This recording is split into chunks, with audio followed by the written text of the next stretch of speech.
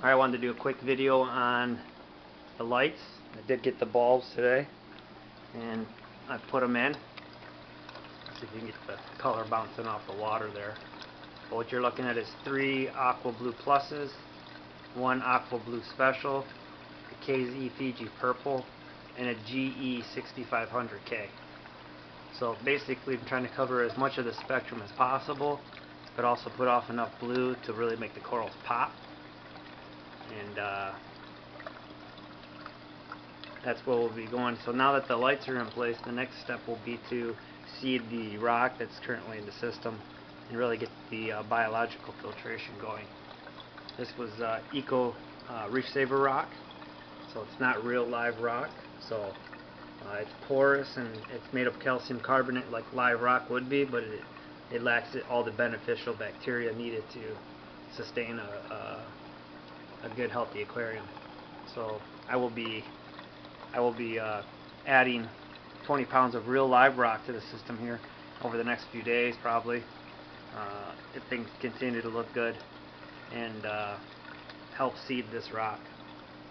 So that's it. I just wanted to give a quick update on the bulbs, my selection for the bulbs, and the appearance of the tank. Now let me just go a little bit one step further here. I'm going to go ahead and turn the LEDs off, the moonlights, because those don't need to be on.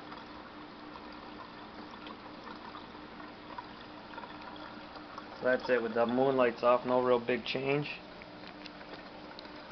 Pretty much the T5's drown those LEDs out.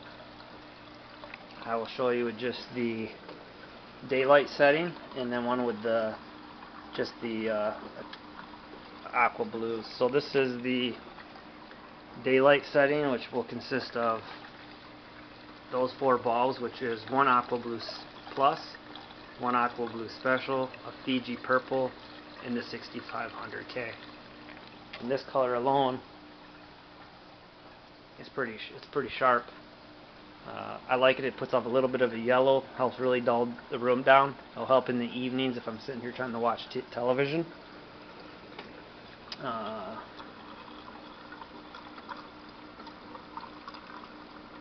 Then for this is just 2 Aquablue Pluses. Just the 2 bulbs there. Really plays a number on the camera. And that'll be the morning and night setting, just before the lights come on, the daylight lights come on, and after daylights go off.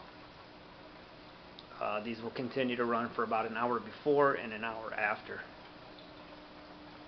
But again, it's pretty nice. It's got like a lightish blue white light, so it's not like a true actinic where it's really blue.